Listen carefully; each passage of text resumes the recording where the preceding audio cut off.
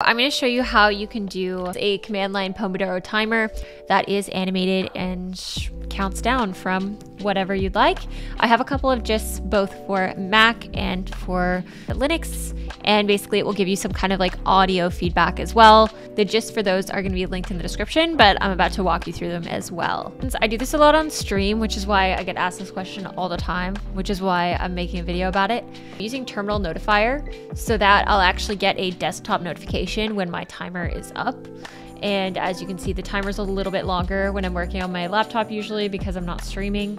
I set an alias for work in my ZSHRC. So the sound, this crystal is built in so you don't have to like install anything to make that work. So I tried to make that the same both for Mac and Linux, that you need as few dependencies as possible.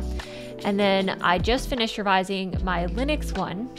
So for this one, I'm actually using this PD say, so I'll have some robot voice at the end saying work session done or break session done. So you can change this to whatever you want. It requires an argument, and it also requires that the argument exists in the Pomo options table.